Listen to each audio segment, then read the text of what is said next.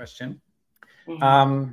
Similar theme, I guess. I'm a graphic designer working for myself now since having children. The fear is losing relevance, not growing, not getting that feedback, and my work diminishing. What advice do you have for independent designers in this instance?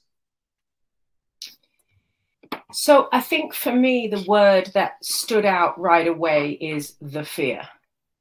The fear is losing, the fear. And the reason why that had such a charge for me is because if you distill all human emotion down, there's only two: love and fear. That's it.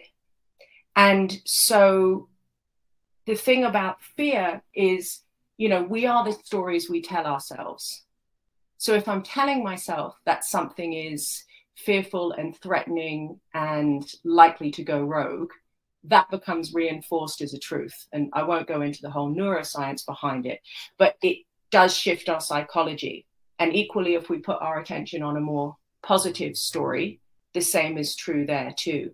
So what I would suggest is that there you're kind of working with two parts of yourself there. You're working with the part that is fearful, and we want to start strengthening the part that is more self-serving.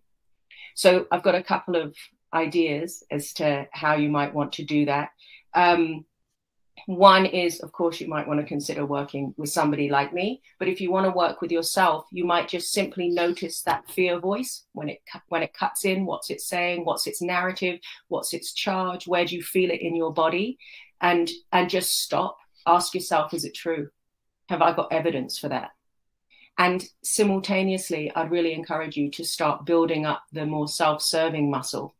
And that can be as simple as just each day stopping and looking at 3 things that you appreciate about yourself, so that you're beginning to strengthen David and weaken Goliath, because we all have a negativity bias. And if we leave our psychology to go rogue, you're going to go to the fear place. So really what I'm saying there is it's a very natural response. There's no shame in fear.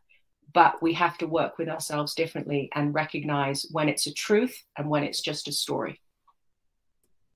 Excellent. So that's the kind of psychology side of things. Sarah, how about like the professional piece when it comes to, you know, how do you make sure you're still part of the industry and get what you need from it? I feel like that was a great answer, Katie. I feel like I really enjoyed that and took some notes myself. I was like, oh, this is so good. I guess in terms of, you know, navigating it from a creative perspective, there's, you know, lots of different ways you can kind of still keep that relevance, like, you know, networking or, you know, having industry friends and just checking in, or a passion project that you're doing on the side and sharing that with some friends. I think that all of those can kind of help you keep your finger on the pulse. And then I guess in contrast to that, I almost would say as well, you know, having a step back from the industry can sometimes be good.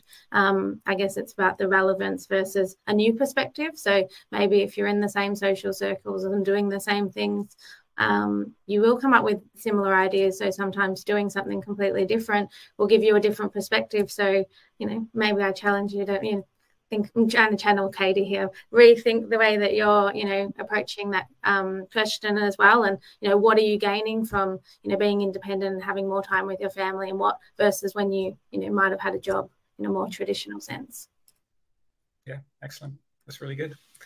Okay, Sarah, we'll stick with